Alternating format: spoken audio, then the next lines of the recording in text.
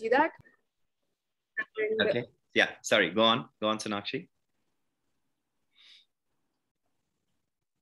Hello. Okay. Sorry, we lost Sonakshi a little bit there. Anshi, what about you? Sorry, I think you just switched off your camera, but what are you looking forward from today's webinar? Okay, so there was this really cool quote by this author called Arthur C. Clarke. So he had once said that there are two possibilities: either we're alone in the universe or we're not, and both are equally terrifying. And I think that quote really spoke to me, and that's the exact reason why I wanted to come to this webinar, because everything about space really intrigues me. So I was like, why not? Okay, very cool. I must say that it's so amazing to see what you guys are saying. I'm sure Matt is listening right now, and it's good to know as to how intrigued you really guys are, with the planet, with the stars, with the galaxies around us, right? And this is a little hope from our side to sort of give you a little bit, demystifying astronomy for you. Hopefully, Matt can talk a little bit about, what are some of the ways as a high school student and afterwards things that you can do if you're thinking about astronomy moving forward, after high school. Hi, Chinmay. Hi, how are you? Very well. Chinmay, just tell us again, we're just having a casual conversation. What are you looking forward to learning from today's webinar? And why are you here? I think, as I think everyone who's here, I think I'm given that I'm a high school student, I don't have the opportunity to actually I've not had the opportunity to possibly do as much research, not research, but view planets as such, look at the Hubble telescope and stuff like that. And I've looked at pictures and I've done research, and space is something which really, really fascinates me. And just learning about things which are billions and billions of light years away, and black holes, which we have to travel, I don't know how many years, it's countless. We will have to travel just to access it. And the fact that we are able to look at it is something which fascinates me a lot. Okay. Awesome. And at this time, guys, thank you, Chinmay, Anshi, Sonakshi, everyone who did switch on their cameras. I still would really hope that some more students do that. But at this point of time, if you have any particular questions from your side, which you would want Matt to sort of cover, it'll be great. If there are any questions or anything that you feel that you would really like to know about, this will be a good time. And hopefully after Matt gets done with his presentation and talk, we can sort of cover those questions as well. Anyone, feel free to just unmute yourself and sort of talk through it. Yeah, so I guess we're talking about research. So I had a few questions about that. If you're a high school student, what's the best way to, do something in space for your, either, your career or college applications? Because when you're a high school student, there are a lot of legal restrictions for you to get into the space field because of, because in some countries it comes under, advanced warfare and all that. So what's the best way to do some space research or something like that? Okay. That's a really good question. I think there are a couple of interesting ways you could get involved. The first one, there are these projects that get called citizen science projects, and basically the idea is that astronomy involves lots of very huge data sets, right? Like surveys for galaxies, for example, have millions and millions and millions of galaxies, and there aren't enough astronomers in the world to trawl through all this data. And so there are projects, these citizen science projects. The one I'm thinking of is called Galaxy Zoo, where we encourage kind of, keen members of the public or high schoolers to come along and help us look through this data. And so, just for free, if you want, you can come along and you can start.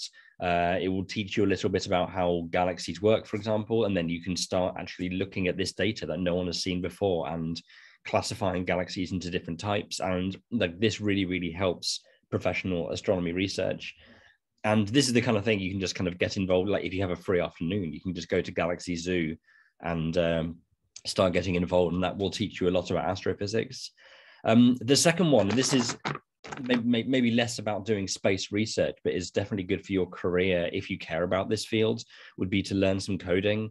A lot of being a physicist and a lot of being an astrophysicist involves computer coding. And I didn't learn much computer coding in school at all. I basically had to pick it up, all of it, when I started my research career, when I started my PhD. People that learn computer coding in school are at like a massive advantage. And again, when you're applying for university places, having kind of taken your own time to learn this kind of thing shows a huge amount of initiative.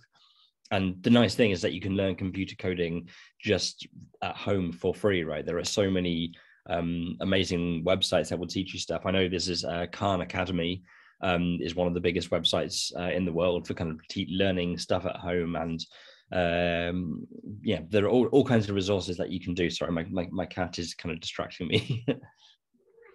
Everyone say hi to my cat. No problem, Matt. Hi. Okay, yeah, well, so I think those are so citizen science projects, and I would definitely look into Galaxy Zoo, and then just try and pick up a bit of coding, because if you go into this field, you're going to be doing an awful lot of it. So getting a head start is only a good thing. Sounds good. Aditya, you have a follow-up question quickly, and then we'll begin. Yeah. Sorry. So do you so there are like a bunch of coding languages. Like, is there any particular space scientists use, and could you suggest a few of those citizen science projects, because I'm not aware of any? Yeah, sure. So I think the citizen science project I'm most familiar with is called Galaxy Zoo. And that's basically, it's a galaxy classification thing. So it's taking these big surveys for galaxies that have millions and millions of images and helping to classify them into different types. And so basically, when you join Galaxy Zoo, you will get a bit of a crash course in galactic astronomy, and then you will start seeing data, and you can make a contribution to research. So yeah, Galaxy Zoo is the one I would look into. In terms of programming languages, it's lots of Python these days. I think the two that would be good to learn would be Python and C++. Python is very, very flexible and is generally used for almost everything, and C++ is very fast and powerful. So if you're going to pick one of these, I would pick Python. I think that's absolutely the one to use. Python is very, very widely used across all of space science. You can't go wrong with Python. Okay.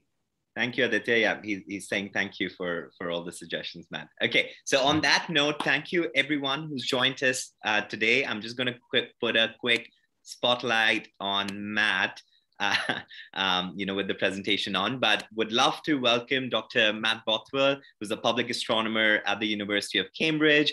Would love to know a little bit more about what an observational astronomer really is, but that's what I think, is classified for you, Matt. And of course, he's got a very cool book, which, if you guys, would love to study a little bit more, it's coming out in a month, called The Invisible Universe. So for all of you enthusiasts, I will share a lot of the materials that hopefully maybe after today's presentation, Matt can share with me, whether that's a little bit of research work that he's just talked about or anything else. But thank you so much, Matt, once again for joining us today, and would love to begin, shortly with a little bit of introduction about yourself. If you can tell us sort of what your journey was back in England, from your high school to now where you are as a public astronomer, and then we can begin with the session today. So again, welcome from the Big Red Group team. Thank you for being here with us, and over to you. Cool. Thank you so much. Thank you everyone for being here. It's really cool to be talking to you. So just to fill you in a bit about my background, I was always really obsessed with science when I was a kid. I think even from a really young age, I knew I wanted to be some kind of scientist. I didn't know what kind of scientist though. I kind of bounced around. Like when I was really little, I was really crazy about dinosaurs, as many people are. And then as I kind of got older, and when I think I was about the age of most people here, I knew my main thing was that I knew I was interested in really big questions. And as far as I could tell, the most interesting big questions at the time was either, on the one hand, kind of astronomy cosmology. So asking questions like, why does the universe exist? Or what happened with the Big Bang? Or are there aliens out there? These kind of big astronomy questions. But I was also fascinated by like the human mind and psychology and neuroscience, like how are we conscious? How do our brains work? These kind of questions. And I had a really hard time deciding which one of these roads to go down. So I did a bunch of like physics and maths and chemistry and biology in high school. And then I went to university to do psychology and neuroscience to kind of study how our minds work. And then I changed my mind in the first year of university. And so I actually dropped out of university in my first year and worked in a terrible call center job, and then went back a second time. So I basically spoke to my university, and they were very kind to let me kind of change my course. And so I went back to do astronomy, and I did my undergraduate degree in astronomy, and just was crazy about it. I just thought it was the most fun thing ever. Then I got a chance to go and study for my master's degree in Harvard in the States. And so I went over to the States to do my master's degree, and then came back to the UK to do my PhD in astronomy, which is where I kind of developed my special area of research, which is all about looking at baby galaxies forming and understanding how galaxies work. And then I traveled across the States again. If you're a scientist or an astronomer, there's a lot of traveling around the world. So I went to live in Arizona for a while, and then I came back to the UK, still being a researcher. But then a few years ago, I realized that I was getting a little bit burned out on science research, but I realized like what I loved more than anything and what I was really passionate about was communicating science. I realized that I liked talking about science to people so much, and kind of sharing my excitement and sharing all the cool things that are going on in astronomy. So I left my research position to take up this job of public astronomer for the University of Cambridge. So my job now is basically just communicating astronomy in every way. And so anything that involves talking about astronomy with people is my job these days, which I feel very lucky. I feel like I have I feel like I have a perfect job. Okay, that's the history of my life in 4 minutes. Okay, I guess so what I'm going to do now, so the plan for today is to talk a little bit about this topic, searching for Earth 2.0. And I chose this topic because this is one of the most cutting edge and the most exciting things happening in astronomy at the moment. A lot of the research that we do in Cambridge is involved in this. These looking for planets around other stars and looking for life in the universe. So it's cutting edge in terms of pushing back our knowledge. It's also cutting edge in terms of what we can do with our instruments, right? So it's it is cutting edge science by any definition. So I wanted to kind of share some of the work we were doing. So the plan is I'm going to kind of talk about this for a little bit for maybe half an hour, show you some pictures, and then we can maybe transition and just do kind of question and answer. You can ask me about this topic or about anything to do with space or whatever you like. Okay, so I think this is quite a good place to start. This talk with a view of the night sky, because astronomy is the oldest science, right? Since human beings have existed, we have been doing astronomy. In the early days, what that meant was, kind of walking away from the campfire at night and gazing up and looking at the stars and trying to understand how the universe works and trying to understand our place in the cosmos by looking at the patterns of lights in the sky. Oh, I've got hiccups, I'm sorry. By looking at the patterns of lights in the sky. And fundamentally, that's still what we're doing with astronomy. We're looking at the patterns of lights in the sky, and we're using what we see to understand the universe. So this view here is a view of the night sky if you go to somewhere nice and dark. I'm not sure. Wait, are you guys all based in Delhi, or I don't know if you're kind of scattered around all kinds of places? Yeah, I think from all around the country, but yeah. Okay, so some of you, I'm guessing you don't get night skies like this in Delhi, but I think we don't get night skies like this in Cambridge, and I think Delhi is a little bit bigger than Cambridge. But any of you that are kind of lucky enough to maybe live outside cities in more rural areas, or if you've ever traveled there, you can see night skies like this. And so if you go to somewhere really dark, you can see roughly about 3,000 stars, more or less, in the night sky. And of course, this thing here, the Milky Way galaxy, which I'm not going to talk about much today, but is pretty impressive when you can see it. The thing I want to focus on is really the stars. So at least in Western astronomy, it was the ancient Greeks who first realized that broadly there are two different types of stars. Most of the 3,000 stars that we saw in the night sky are what people call the fixed stars. So these are the stars that stayed in the same place night after night. And of course, they don't quite stay in the same place, right? Because our planet is spinning around. So things rise in the east and set in the west and travel around the sky.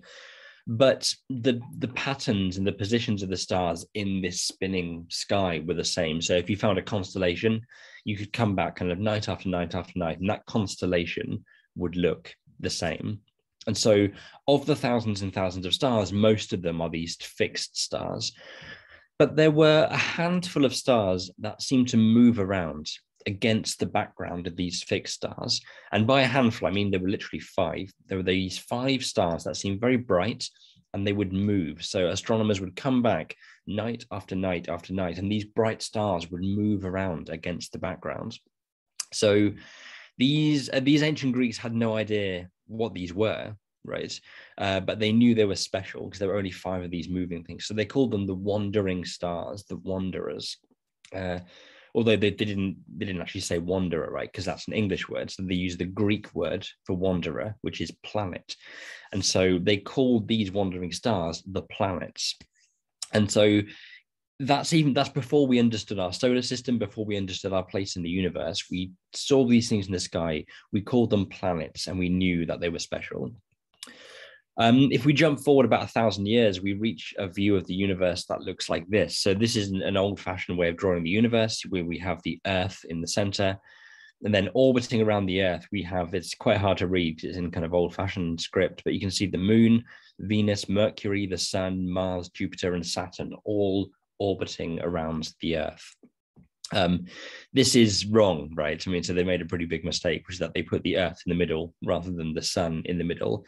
It's a pretty human thing to kind of imagine that we are at the center of the universe. So, you know, people have been doing that forever. So this is like an old-fashioned view of the universe where we thought everything was circling around us. If we jump forward another 1,000 years now, we can reach the modern view of our solar system. So this is the solar system that I'm sure everyone knows and remembers and loves from school. We have a solar system where we have the sun, which is a star, and then orbiting the sun are these 8 smaller planets. And so the sun contains almost all of the mass in our solar system, and it sits there in the middle of the solar system, and the planets orbit around it, right? And so our understanding of planets and solar systems and stars has mainly come from looking at our solar system, right? We've been studying it for hundreds of years. And then, so all of these features of the solar system have told us about how stars and planets work. So what do we learn about our solar system? Like when scientists look at our solar system, what clues are there that teach us about how planets are made and how stars are made? Well, there are all kinds of things, but just pulling out a few at random, it's very notable that the orbits of the planets are all in a plane, right? So planets aren't just kind of whizzing around the sun at random. Planets are kind of confined to this imaginary flat surface orbiting around the star. That's got to tell you something, right? That's probably not a coincidence. So whatever the physics that makes solar systems, you obviously have to end up with all the planets orbiting around in this same plane. There's also this division, which I'm guessing you all learn in school, where all the planets close to the sun are these small rocky things, and then all the planets far away from the sun are these big gas planets, right? So Mercury, Venus, Earth, and Mars are small and rocky. Jupiter, Saturn, Uranus, and Neptune are big gas giants. And again, that's got to tell you something, right? That's telling you that, you know, whatever the physics is that makes solar systems, you obviously have to end up with little rocky planets close to the star and big gas giant planets far away from the star. And so these features, along with all kinds of other features, have led to our theory of how solar systems get made. The problem is, though, we're doing something very dangerous in science, which is building a huge amount of theory on what is basically just one observation. Like at the end of the day, we just live in one solar system, right? So if our solar system is a bit weird in any way, we could be completely wrong about the way solar systems work. And so what we want to do is solve a really, really ancient question, which is look for planets around other stars and study other solar systems. And again, this is one of the oldest questions that humanity has ever been asking, right? If you go back again to those ancient Greeks I mentioned at the start, they were asking questions like, are there other worlds with other beings living on them, right? They didn't quite call them planets because they didn't really know what planets were. I mean, they didn't even know that we were living on a planet, right? But they were asking the same like flavor of question, like, are there other worlds? Are there other creatures living in these other worlds? And this is still a question that we're trying to get at today. Once we realized that our sun was just a regular star, just like every other star in the sky, it stood to reason that all of the stars in the sky might very well have planets around them. And so the question became, how do we go and look for these planets in other solar systems? So your first idea might be just to build a really, really big telescope and stare really hard, because that's like what astronomers love to do more than anything, right? We build big telescopes and we stare at things. The problem is, this is a terrible way to look for planets. This doesn't work. And the reason is the really obvious thing that stars are really, really big and bright and planets are really, really small and faint. And trying to find a small, faint thing next to a big, bright thing is very, very hard. As an analogy, it's a bit like kind of walking down the streets and trying to stare really, really hard at like a lighthouse, trying to find a little firefly or something buzzing around the lighthouse. It doesn't really matter, how powerful your binoculars are or how closely you stare, you're never going to see the firefly, right? Because the lighthouses are going to blind you. So we need to be a bit more clever. We can't just stare really hard with a big telescope. We need to be a bit more smart about the way we do this. And so these are the two ways that astronomers go about looking for planets around other stars. Depending on how scientific we want to be, you can either call them the wobble method or the shadow method, or if you want to be a bit more scientific, we can call them the Doppler shift method and the transit methods. And so these are the techniques that astronomers actually use to hunt for these planets around other stars. The nice thing is that even though this is very cutting edge science, there's nothing actually complicated going on. Like, the way these work is based on very, very, very simple physics. So what I want to do is just, first of all, just kind of explain how each of these works in turn, so you get an idea of how astronomers actually look for other worlds, and then we'll go and move on and talk about the things we find. So first of all, this wobbling method, this kind of Doppler shift method for finding planets. The only thing you really have to think about for this wobble method is gravity. So let's think about the Earth and the Sun. The Sun kind of pulls on the Earth with this gravitational force, right? Which is why the Earth orbits around the Sun. And because the Sun is 1,000,000 times more massive than the Earth, the gravitational pull is much, much stronger, right? And so this is why this fact that we learn in school, that the Sun sits there in the middle of the solar system and the Earth orbits around it because of the gravity of the Sun, right? Easy.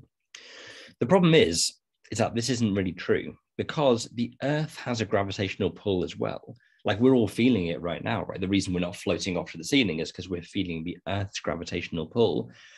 And so just as the Sun will pull on the Earth will also pull on the Sun.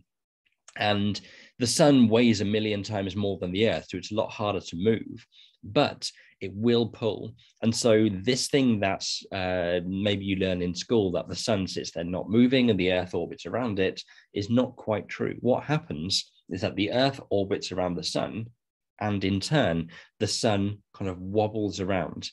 It wobbles backwards and forwards as it's pulled around by the gravity of the Earth. And this wobbling is something we can see. So the planets themselves are invisible, but stars are easy to see. And so if we point our telescope at a star and we see this star kind of wobbling around, this tells us that the star is being pulled around by the gravity of an invisible planet. This is a kind of a cartoon of the way it works, right? So you have the planet going in this big wide orbit around a star, then in turn the star is kind of pulled around just a little bit by the gravity of the planet. If you want to be very scientific, what's actually happening is that both the Earth and the Sun are orbiting their common center of mass. A bit like if you want to kind of balance a seesaw, you have to put the balance point at the center of mass. But the sun is so much bigger. The center of mass of the Earth-Sun system is actually inside the sun. And so the sun really just kind of wobbles around a bit in this kind of wobbly dance. So this is actually how we found the first ever exoplanet orbiting a different star. So this word exoplanet just means a planet that's not in our solar system. And we found it orbiting the star 51 Pegasus. So and remember, as always, we're not seeing the planet. All we're seeing is the star. So astronomers pointed their telescopes at this star, 51 Pegasus, and they saw this star wobbling. And so what this graph, what you're looking at here, the up and down axis, on the left is the speed of the star, and the side-to-side axis on the bottom is the time. So, and all these red dots are different measurements of the speed of this star. And so what you can see is this star's speed changing. It kind of goes faster, then slower, then faster, then slower in this kind of wobbling motion, right? This kind of like, this is away from us, then towards us, then away from us, then towards us. This star is wobbling around, which means it has to be being pulled around by an invisible planet. And this is the first time that anyone had ever seen this. So these two people that discovered this, you can see in the corner, is like two people called Michael Mayer and Didier Queloz. They won the Nobel Prize in physics for this a couple of years ago. So this right here that you're looking at is a Nobel Prize winning graph. This is the first ever planet we found. So the star is called 51 Pegasus. So astronomers, being pretty terrible at naming things, called the planet 51 Pegasus b. And so this is a famous planet, 51 Pegasus b, the first ever exoplanet we found orbiting a different star. So what's this planet like? Well, it's a gas giant. It's roughly the same size as Saturn, right? So it's about half a Jupiter. And the interesting thing is that it's orbiting its parent star so fast. 1 year on this planet, one lap around the star takes 4 days. So a year on this planet is 4 days long. And in order to orbit that quickly, it has to be very close. So this is a cartoon of our inner solar system with Mercury, Venus, Earth, and Mars. This is where 51 Pegasus b is on this same distance scale. And so you can kind of immediately see this turned the astronomy world upside down, and it made everyone very excited for two reasons. First of all, it was the first ever exoplanet we found orbiting a different star, which is already one of the most important scientific discoveries of all time. But secondly, remember this thing I said earlier on, that one of the really foundational things about our solar system was that you have small rocky planets close to the star and big gas giant planets further away. And that basically told all astronomers how planet systems form. The first planet that we found outside of our solar system is this gas giant planet that is closer than anything we have. So this one discovery basically told us that we were completely wrong about how we thought planets worked, which is kind of amazing. You don't often get just one discovery that turns your whole world upside down. But this was it. So yeah, 51 Pegasus b, very, very famous and important planet. So this was found in 1995, which is, what is it now? Kind of 35 years, about 25 years ago. Is that right? What is time anymore? Who knows? So that was found around kind of 25. So coming up to 30 years ago. And the last 30 years have really been an amazing time for planets science, which I'll get onto in a bit. So the second way we look for planets is what I'm going to call the shadow method or the transit method. And to understand this, we can look at this film from our solar system. So the big bright thing in the background is the sun, of course, and the little shadow going across the face is the planet Venus. Now, what you're going to notice is that you can't actually see Venus directly, right? All you're seeing is a shadow, or more accurately, the silhouette caused by Venus passing in front of the face of the sun. Right, you're seeing Venus blocking some of the light from the sun. If you think about it, it's a bit like a solar eclipse. If you think about a solar eclipse, What a solar eclipse is when the moon passes in front of the sun and blocks all of the light from the sun, right? So a solar eclipse is when all of the sun's light gets blocked by the moon and it goes dark in the middle of the day. This is like a little mini version of an eclipse where Venus doesn't block all the light from the sun, it just blocks a tiny amount of the sun, but that would be detectable if you could take a telescope and measure how much light was coming from the sun. As Venus passes in front, you'd notice some of the light being blocked, like the sun would get just a little bit less bright. And that's something that we could discover. And so that works for other stars as well. So if another star has planets orbiting around it, going across the face, then all we have to do to discover that there's a planet there is measure the brightness of this star. And when a planet passes in front of the face of the star, the star would get a little bit less bright. And so we can't actually see the planet going in front, right? Because stars are too far away, but we can measure the brightness of stars very easily.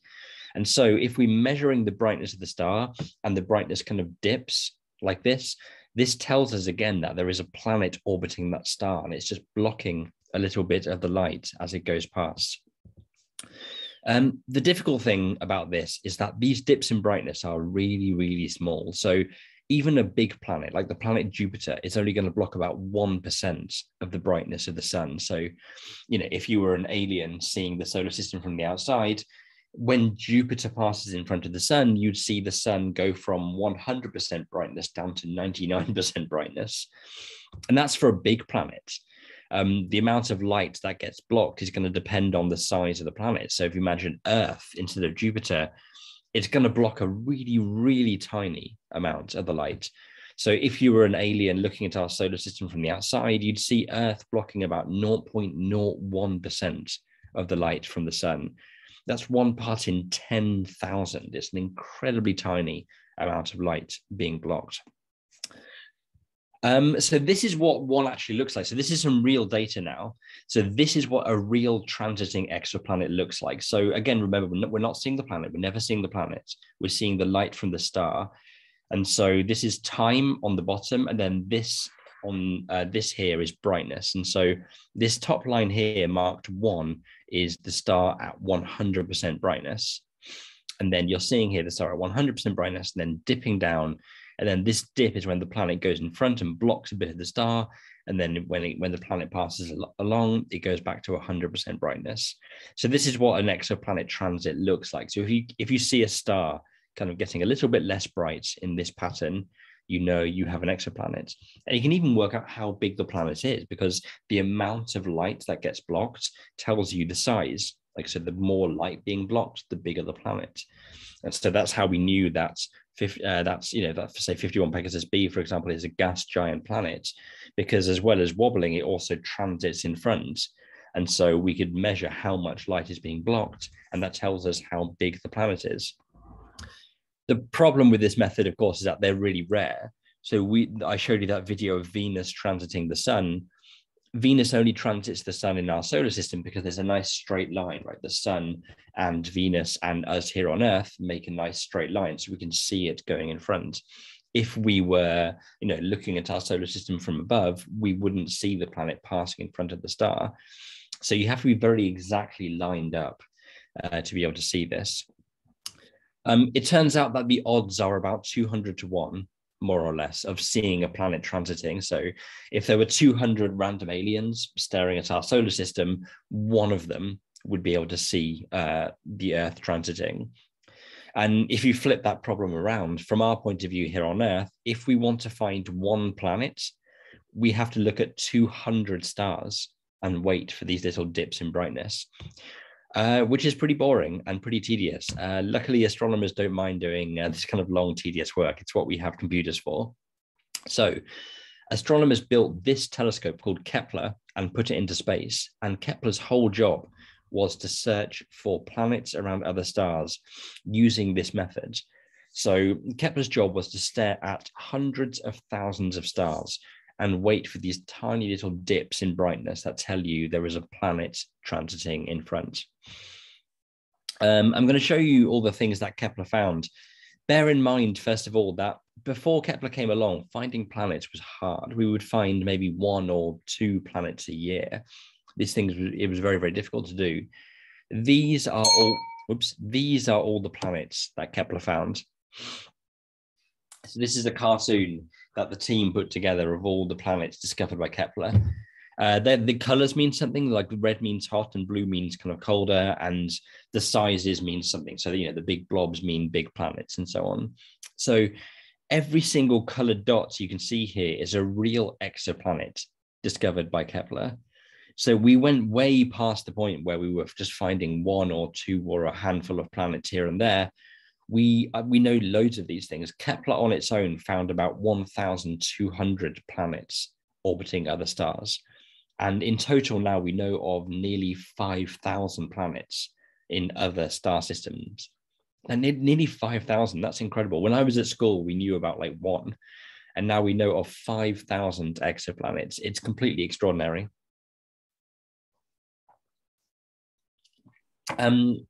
Some of these things are incredible. One of Kepler's big discoveries was lots of planets orbiting double stars. Our sun is quite unusual, being a star on its own. Most stars in the universe are what we call binary stars, with 2 stars orbiting around them. Before Kepler, we didn't know if you could have planets orbiting binary stars. And it turns out that, yes, we have found planets orbiting twin sun stars. This used to be something from science fiction, right? I don't know how many of you have seen Star Wars. Star Wars, you know, this film from the 1970s, the main character is from a planet where there's 2 suns in the sky. That used to be just pure imagination. Now we know there are planets you could stand on where there would be 2 suns in the sky. It's incredible. Transits can also reveal some very strange and interesting things. So I'm going to show you one of the weirdest things that Kepler found now. It's a star called J1407. So remember, as always, we're not seeing the planet, we're only seeing the star. What this is, so this is the light curve of this star J1407 over about 6 months, right? So the telescope looked at this star between February and July, and these are all the different measurements of the star's brightness. Now, this looks really weird. Remember this thing I showed you before. This is what a normal transit looks like, right? It's very nice and neat and symmetrical because you have the star, which is a sphere, and you have a planet, which is a sphere. Then you have the planet passing in front of the star. It should be very nice and neat and well behaved. This, on the other hand, looks crazy, right? The shape is really wrong. The star also seems to be kind of flickering on and off. It gets kind of dimmer and then brighter and then dimmer and then brighter in a way that shouldn't really make sense. But the other crazy thing about this as well, question, does 51 Pegasus B revolve around binary stars? No, 51 Pegasus B is a single star. Good question. The other really crazy thing about this as well, you remember me saying even a big planet, something like Jupiter, is only going to block about 1% of the star's light. Whatever is passing in front of this star here is blocking 100% of the star's light, right? So this is 100%, this is 50% in the middle, this is 0% right at the bottom. This thing is blocking 100% of the star's light, which is kind of crazy. I mean, how can a planet block out a whole star? It would have to be as big as a star, and those don't exist. You can't have planets the size of a star. So this confused astronomers for a very long time. It turns out the only thing that could be causing this is a planet with a ring system 200 times the size of Saturn's rings. And so that explains everything. These huge rings explain how the light from the star was being blocked. And that kind of weird flickering on and off is explained by the gaps in the rings. And so it actually turns out that what was previously this really confusing kind of messy flickering that was confusing was actually a beautifully accurate map of this planet's ring system. And so you can even patch it up. So we can take every kind of flicker in the data and turn that into a map of the rings. And so every time the star kind of gets a bit dimmer, it means it's passing behind a little ring. Every time the star gets brighter again, it means it's peeking out from between a ring gap. And so this kind of crazy complex flickering was actually a map of this planet's rings. We wanted to map Saturn's rings in our own solar system for years and years, and eventually we had to actually go there. with a spacecraft called Cassini to map Saturn's rings. Now we can map this planet's rings about 20 light years away using this technique. It's completely amazing.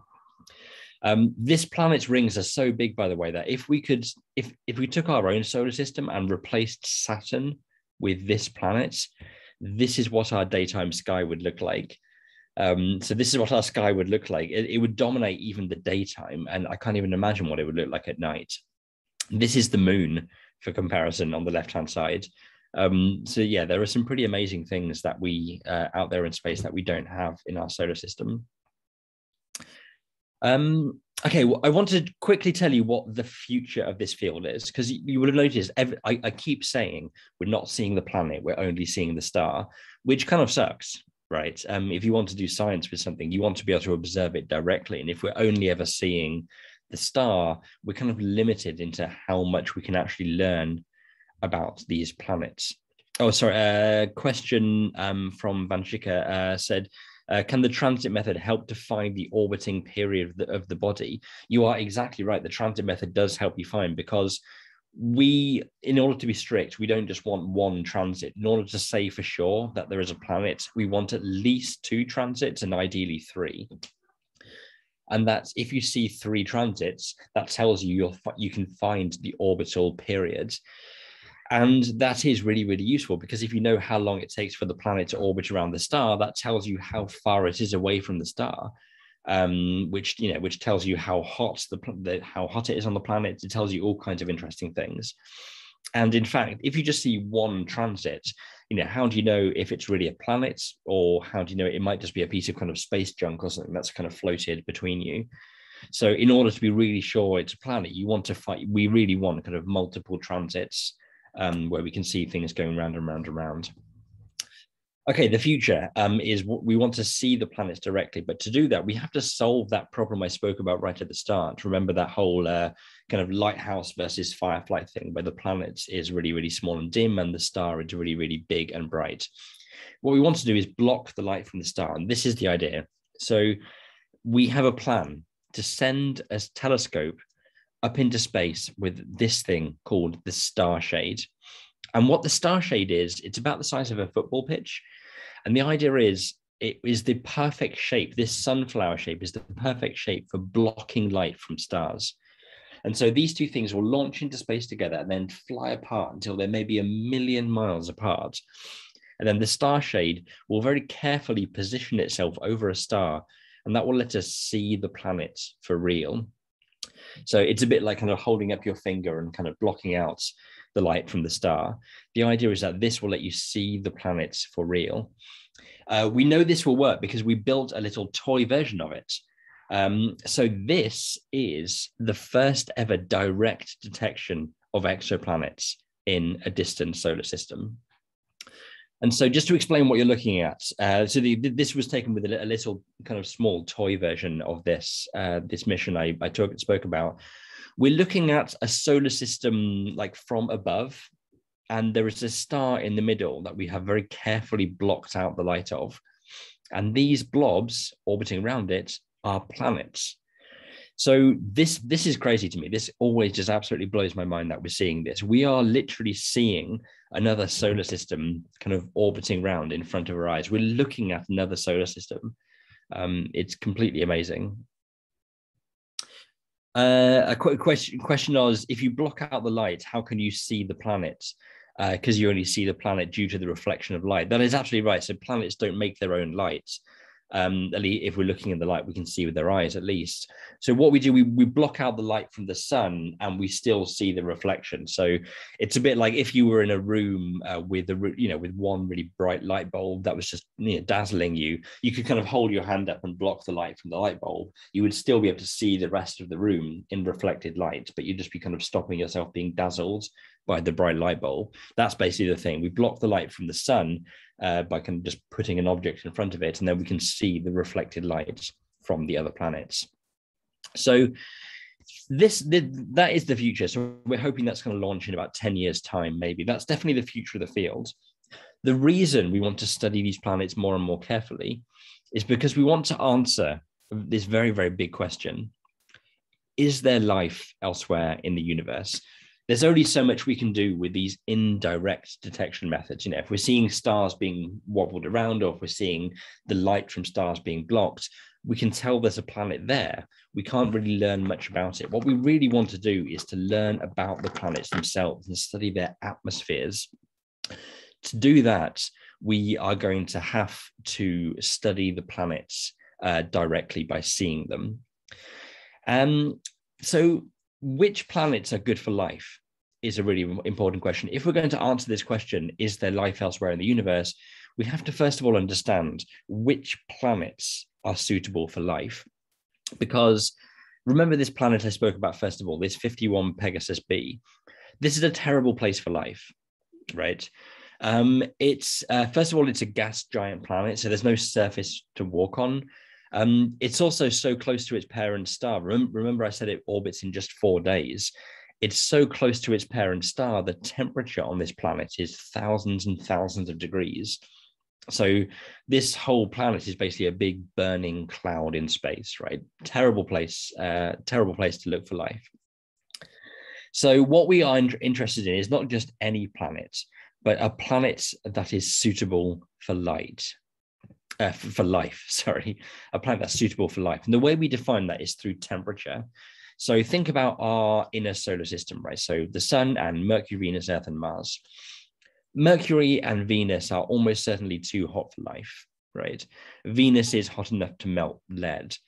So the general rule is if you're too close to your parent star, it's too hot for life and the chemistry of life can't get going. But if you're too far away from your star, you have the opposite problem. That on Mars, the winter temperature gets down to about minus 150, which is probably too cold for the chemistry of life to work. And so we have this general rule that if you're too hot, too close to your star, it's too hot. If you're too far away from your star, it's too cold. Where you want to be is this in-between zone where the temperature is just right for life. And this gets called the habitable zone, and habitable meaning you can live in it, or sometimes the Goldilocks zone, after the story of Goldilocks and the Three Bears. Do you guys know about the Goldilocks story? I've heard of it. Yeah. The Reddit ones. You've heard of it, okay. The reason I'm asking, I gave this talk to a group of students from a Chinese university a couple of weeks ago, and none of them had ever heard of this. So as soon as I said, and we called this the Goldilocks zone, and they all said, what? Because it's not too hot, it's not too cold, the temperature is just right. So what astronomers really care about is the Goldilocks zone. So planets in this region where the temperature is just right for life. And of course, every single star will have a Goldilocks zone, right? It's not just our solar system. So hot stars will have a Goldilocks zone that's very far away. Cold stars will have a Goldilocks zone that's very close in. You have to kind of huddle around for warmth. But every star will have a Goldilocks zone. And so when astronomers look for planets, the question is there a planet in this Goldilocks zone? And if there is, we get very excited. And say, okay, so everyone in the chat is saying they know Goldilocks, wonderful. If there is, then we get very excited and we say, okay, we found a planet that's suitable for life. The problem is that these things are very, very hard to find. And so we don't really know of many habitable planets at all. That's not because they're rare. Habitable planets might be very, very common. It's because they're hard to find. So almost all of the planets that we've discovered so far are like 51 Pegasus B. They are big gas giant planets, very, very close to their star. And that's because the methods that we use to find planets are what we call biased. So, and by biased, I mean, these methods are going to tend to find big planets close to their stars. So think about this kind of wobble method, first of all, this kind of gravitational wobble method. A very big planet, very close to your star, is going to tend to find, it will cause a bigger wobble. And so if you're just looking for wobbles, you're going to find, most easily the big planets close to their stars that are causing these big gravitational wobbles. A big planet very close to the star is also going to block out the most light. And so if you're just looking for transits, you're going to find most easily the really big things close to the star. And so all the methods that we have seem to be designed for finding big planets close to their stars, which is why we find so many of them. So small habitable planets are maybe not rare, but they are at the moment hard to find. So in total, we know of 21 of them. So this is our current list of what we call potentially habitable exoplanets. So these are all the planets in our galaxy, apart from our solar system, that we think life might be possible on. It's a big step down, right? We go from nearly 5,000 in total to 21 that we know about. But even 21 is a really good start. If I was giving this talk 5 years ago, I would have had to have ended by saying, and we've never found one, hopefully we will one day. All of these have been found in the last few years, and the future is looking even more exciting. So the Kepler Space Telescope I spoke about before ended its mission about 5 or 10 years ago. So we're not finding many more exoplanets at the moment. But Kepler's replacement is going to be a telescope called Plato, and Plato is going to launch in maybe kind of 3, 4, 5 years' time. Plato's whole job is going to be finding Earth-like exoplanets. And so we'd Kepler 2.0 is going to be searching for Earth 2.0. And so it's actually really wonderful for people your age as well. So if you guys are thinking about careers in science, it means that during it means you leave high school, you go to university, and then just as you leave university and start your research careers, that's going to be when Plato is sending back information about Earth-like planets.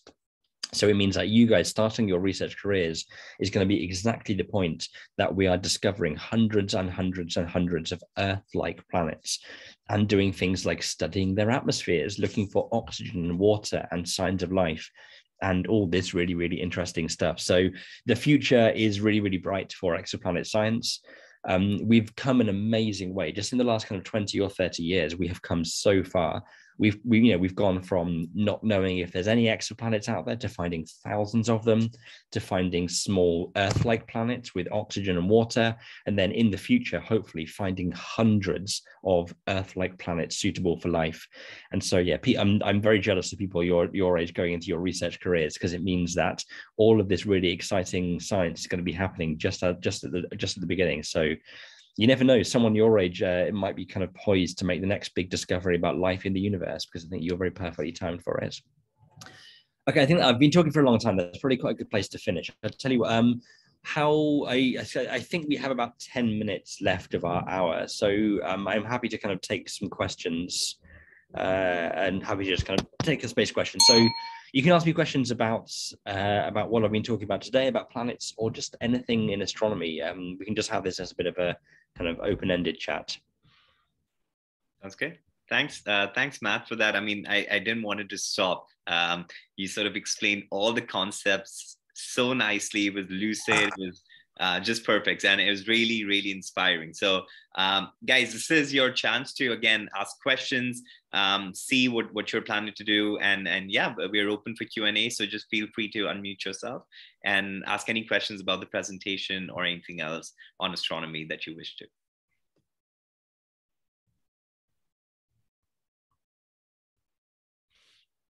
Okay, questions coming through the chat. Someone asked a question. Vanshika asks, I think maybe that was before I made my last point. She says, of all the exoplanets discovered, are gas giants which are too near to the parent star. Most of them, but not all of them. We have these 21 habitable Earth-like planets. We also have more gas giants far away from the star. So most of them are because of our biased methods, but not all. And we're going to be finding more Earth-like planets in the future. Vismaya says, what exactly is the difference between astronomy, astrophysics, and cosmology? Okay, really, really good questions. So first of all, cosmology is the easy one to answer there. So cosmology is the study of the entire universe. So asking kind of what is a star made of, or what is a planet made of, or how do galaxies work? That is an astronomy, astrophysics question. Cosmology is asking questions about the entire universe. So like, how big is the universe? How old is the universe? They're cosmology questions, right? So cosmology is the study of the whole universe. Astronomy and astrophysics are the study of all the things inside the universe. So that's the easy one. Astronomy and astrophysics these days are basically the same thing. They have different names mainly because of historical reasons. If you went back in time 100 years or like 150 years, there were different things. Astronomy 150 years ago was getting a telescope and looking at things in the night sky and kind of writing down and making pictures of what you saw. That was astronomy, just kind of looking at the night sky. And astrophysics was, was a branch of physics. It was doing things like maybe trying to work out how the sun burns, right? So kind of using what we know about heat and burning and kind of those physics to understand the universe. And historically, there were two different things, right? So one person would kind of, maybe try to use what we understood about heat and burning to understand the sun, and he would be an astrophysicist. Another person would use a telescope in their back garden to stare at the stars, and they would be an astronomer. These days, those two things are the same. We are, if you are a professional astronomer, you use your telescope to look at things, and then you go and do physics with it. I think the main difference is that astronomy sounds like kind of fun, and astrophysics makes you sound really smart. The old joke is if you're on a plane and someone asks what you do, if you say you're an astronomer, then people will ask you loads of questions. If you say you're an astrophysicist, they'll go, "Oh, you must be really smart," and then they won't ask you any questions. So if you want a peaceful flight, you say you're an astrophysicist. If you want to ask people's questions, I normally say I'm an astronomer because it just kind of sounds more fun. Nivriti says, when do you think we'll have faster means to travel across space? That I would love to know the answer to this. There's someone, I've forgotten who said this. It might have been Oscar Wilde. Some writer says, prediction is very difficult, especially predicting about, like, things about the future. When we're going to have faster ways to travel across space, who knows? It's a very long way in the future. Right now, all the physics that we know tells us that you can't travel faster than the speed of light. And the speed of light is actually pretty slow. Traveling at the speed of light, it would take years to even reach the nearest star. And to get outside of our galaxy would take millions of years. So even if we travel at the speed of light, it would be a journey of like 10 years or 20 years to reach a habitable planet. So if we're going to kind of reach other planets on a time scale that actually makes sense to humans and not have to spend 20 years making the journey, we're going to have to travel faster than the speed of light. And everything in the laws of physics tells us that's impossible. We can't do it. So the answer might be that it's never possible and space is just too big and we can't really travel around. I hope that's not true, because that would be kind of sad. But we would need to kind of go way beyond the laws of physics as we know them. So who even knows? It's kind of like it'd be like asking someone 2,000 years ago how to invent a computer, right? They just have, it's so far beyond, they just couldn't give you an answer. Nimish says, you said earlier about that we found out about solar systems being, the small rocky things close to the star and the big gas giants farther away from the star, turned out to be wrong. Is it possible that the idea of the Goldilocks zone might be proven wrong in the future? So that's a really interesting question. So the science behind the Goldilocks zone, at least in terms of telling the temperature, is very easy, right? So we know we can look at the temperature of a star very easily. We know how kind of heat moves through space. So we know exactly how far away from the star is a comfortable temperature for life as we know it. Where it might be proven wrong is that life as we know it bit. Because when we think of habitable planets, what we're always thinking of is life on Earth, like what are the conditions that life on Earth likes. It could well be that, life on other planets likes these hot temperatures. Like I spoke about that 51 Pegasus B, where the temperature is thousands of degrees. Maybe there are some crazy aliens on those planets that like living in 1,000-degree temperatures. The problem is that we don't even know where to start looking, right? It's such a big universe. We would at least recognize life as we know it, right? It's like if we look at a planet and we find oxygen and water and carbon dioxide and all of these things, we can say, hey, that looks like a pretty nice planet for life as we know it. If we look at a planet and we see it's burning 1,000 degrees and it's full of sulfur, that might be nice for some crazy aliens, but we just have no idea. So just to make life easier for ourselves, we just look for life as we know it. So we're not making some like philosophical points that this is all life can be. It's just like a practical thing that it's a very big universe and we have to start somewhere. There are so many questions. I'm definitely not going to get to them all. I'm sorry. Sonakshi says, how is the James Webb Space Telescope different from Hubble that's going to be launching on December the 18th? So for those of you that are following astronomy, the James Webb Space Telescope launching in a couple of months is the most exciting thing happening for a very long time. So the Hubble Space Telescope has been the #1 space telescope in the world for about 30 years now. The James Webb Space Telescope launching in about 2 months' time is going to replace Hubble. It's like Hubble 2. The differences are it's much, much bigger, so it can collect way more light and see fainter things. The other big difference is that James Webb Space Telescope is going to be looking in infrared. So Hubble looks at the universe using the light we see with our eyes. James Webb uses infrared light, which means James Webb can see things that Hubble can't. So things that are maybe hidden behind clouds of dust that are invisible to Hubble, James Webb will be able to see really, really clearly. So James Webb can see fainter things, and it can even see things that are hidden from Hubble. And so some of James Webb's missions are to look, first of all, relevant to the topic of this talk. One of James Webb's missions is to look at the atmospheres of exoplanets and look for signs of life. That could never happen with Hubble. Hubble's just not good enough. So James Webb is going to be looking for aliens better than ever before. James Webb's also relevant to my area of research. James Webb has the job of looking at the first stars in the universe. So James Webb is going to try and discover the first stars that switched on after the Big Bang, which is something that we've never seen before. So all kinds of really, really amazing things. It's going to be very exciting. And I really hope it's going up in a rocket. I really hope it doesn't blow up. That would be very sad.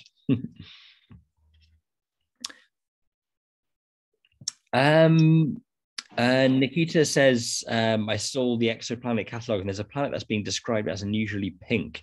How do we find out that it's pink? That's a really good question. So so it's kind of using this very, very new technique I talked about, where we block the light from the star and look at the planet. We've only just started to do that in a kind of very like simple way, but we can look at some of the light that reflects off the planet. And we were able to tell that its color was pink. So it was this. Oh, is someone on mute? Someone needs to be on mute, I think. Yeah, did that. Cool. I figured it out. Yeah. Okay, cool. Thank you. Sorry. So yes, it's all about looking at the light that reflects off it. But until we have this kind of Starshade mission that I showed you the video of, all of this is going to be a bit rough and a bit difficult. When the Starshade mission launches, we'll be able to really look at these planets for real. Someone asked about that's a really interesting question about the field and people with kind of disabilities getting into the field. This is a really, really good question because there are lots of astronomers with different disabilities that work in the field, and they really don't have to be like an impediment to working. So one example, for example, is that astronomers with kind of low vision and blindness work in the field all the time. And there are ways of taking astronomy data from telescopes and making it accessible for people with low vision and blindness. So like that might mean turning it into sound or turning it into like a 3D model that you could touch. People, in terms of things like having trouble reading, like dyslexia, that is really not uncommon. Einstein was dyslexic, probably the most famous scientist of all time, right? Had dyslexia. I work in Cambridge with people with dyslexia. So yeah, having things like kind of like any kind of like disabilities and trouble reading, all stuff like that, really is no barrier to working in the field. Like we really are open to anyone. I think the most important thing is just being curious about the universe. If you are curious about the universe and you kind of want to learn about our cosmos, then yeah, there should be absolutely nothing stopping you. How strict are we? We've gone past 1:30. How are we doing for time? Well, up to you, Matt. I would say let's keep it for like 3 to 4 more minutes, depending on your availability, of course, and then we'll close it in about 5 to 6 minutes. That sounds good. Yeah, I'll ask a couple more questions. So Sonakshi says, I'm doing my best to pronounce. If I'm messing up your names, please. You're being perfect so far, Matt. As good as I can. Yeah, okay. So Sonakshi says, what subjects would you recommend to focus on in high school if you want to pursue a career in astronomy? So the obvious questions are physics and mathematics, and also kind of computer science, like coding type stuff, because first and foremost, astronomy is a branch of physics, right? So at least here in the UK, I'm not sure how it works in India. I think it's the same. You can't go to university just to study astronomy. You have to study physics, and then you do a bit of astronomy on the side. So my university degree was physics, and then I had a specialization in astronomy. And it's only once I left to do my PhD that I was able to do astronomy full time. So physics is important. Maths is also really important because mathematics is the language of the universe. If we're going to describe, anything from how fast planets are orbiting stars to when the Big Bang happened, we have to use maths. So physics and maths are important. Computer science is important because you have to do coding.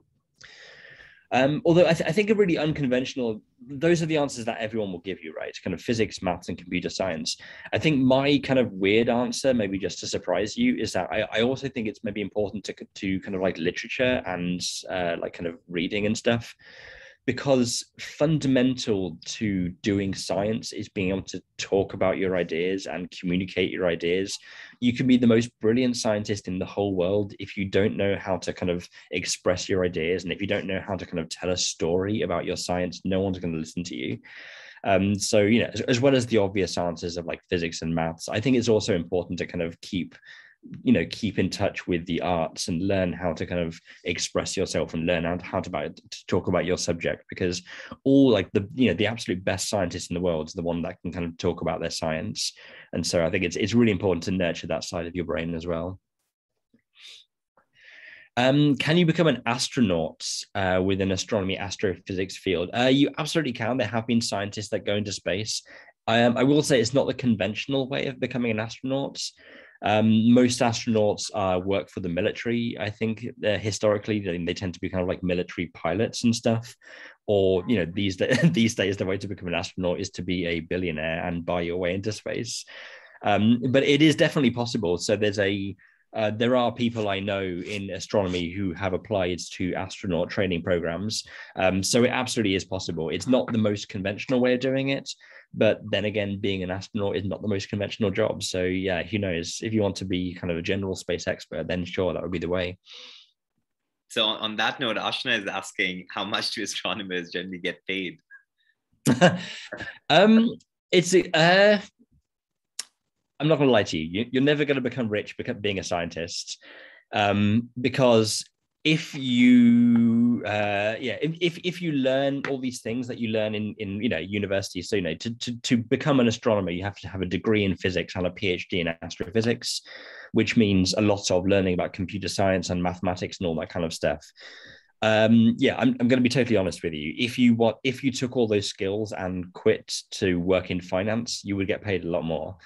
But you get to learn about the universe. You won't be poor. Don't get me wrong. Like, so I'm not going to tell you my salary because that's a bit weird. But I get paid more than a high school teacher.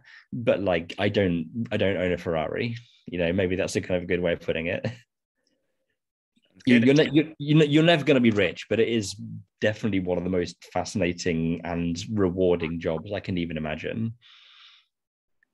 So I think we have a last question from Kaushiki, which is, what if the universe wasn't flat? How would it change this field? Oh, that's a really good question. So I think before I even answer that, it's worth describing what we even mean when we say a flat universe, because it doesn't, when we talk about a piece of paper being flat, it means you can only walk around it in 2 dimensions, and our universe is obviously not flat, right? We have 3 dimensions of space and a dimension of time, right? So we have this 4-dimensional universe, which is very much not flat. What we mean when we talk about flat universes is kind of, is there an overall kind of bend curve to the universe? And so I think, yeah, forgive the background, but I think we need to talk about background before I answer the question. So if you draw a triangle on a piece of paper, the angles in the triangle will add up to 180 degrees, right? That's kind of high school geometry. And so that's a flat universe is where all triangles add up to 180 degrees. If a universe is not flat, then that's not true. So for example, imagine the Earth. Imagine you start at the North Pole and draw a line down to the equator. Okay, so you've got the North Pole down to the equator, and then at 90 degrees from that first line, you draw another line down to the equator from the North Pole. Both those lines would meet the equator at 90 degrees, right? So we've got a triangle, like kind of line down to the equator, round the equator, and then back up to the North Pole. That's a triangle where all three angles are 90 degrees. So we've made a triangle that adds up to 270 degrees, which is crazy, but that works because the surface we're drawing it on is not flat. And so a big question for our universe is our universe flat, like and all the angles add up to 180 degrees, or is the universe not flat and the geometry is a bit weird? And that's really important because if our universe is not flat, it means it might one day kind of collapse back on itself and be destroyed. So yeah, even though it sounds really boring and it's all about measuring triangles, the answer tells you whether the universe will be destroyed one day or not. It turns out that as far as we can tell, to the limits of our measurement, our universe is almost perfectly flat, which is good news, which means the universe is probably not doomed. Awesome. I think that's pretty much it. I think Sanakshi has one last, what is the concept of tesseract? Yeah, so a tesseract, okay, well, there's the tesseract in mathematics, then there's the tesseract in like Marvel movies. So in movies, tesseract normally means like kind of cool space magic thing. In maths, if I'm remembering this right, a tesseract is a higher dimensional cube. So in the same way that a square is like a shape on a piece of paper, and then if you turn a square into a 3D shape, it becomes a cube, right? So a square is the version in 2 dimensions. A cube is the version of in 3 dimensions. A tesseract is taking that one step further and making a cube in 4 dimensions. So square to cube to tesseract is 2 to 3 to 4 dimensions. So it's a kind of a weird mathematical thing. Got it. I think at that point we'll close it off today. Thank you, everyone, all the students out there for all the wonderful questions. I think you kept Matt really, really busy after the talk. And thank you, Matt, once again for speaking to the students. I'm sure they really enjoyed it. As someone who's like, I took one astronomy class at Cornell, which was fun, but I think I learned a lot more in 1 hour today. Maybe I didn't focus too much, during my university days, but it was really amazing. Thank you so much. I think this was the way the entire presentation was formatting. Even people who were not that interested are actually going to get into astronomy. And I really hope that more and more people get inspired by today's webinar. If you have a few more questions or anything else, please feel free to email it to me, and I'll make sure maybe I summarize it and send it to Matt, with more sort of research opportunities or some things that you can probably do as a high schooler, which are some of the questions probably that we didn't touch upon today. Also, we have recorded today's lecture, so we will make sure that we sort of send it out to all of you guys, if you just want to make notes or sort of want to go back to it. So on that note, thank you, Matt, once again from the Big Red Group to come here to speak with us. Any final parting words for our, all our astronomy enthusiasts? Over to you. Yeah, mate, just thank you so much for coming. I wish you all the best in your careers, whether you are wanting to be astronomers or not. Just all the best. I think it's true. Almost every career, the most important thing you can have is curiosity, and that's what astronomy has: curiosity in spades. But so lots of other careers. So just all the best with the rest of high school and university and all the rest of it.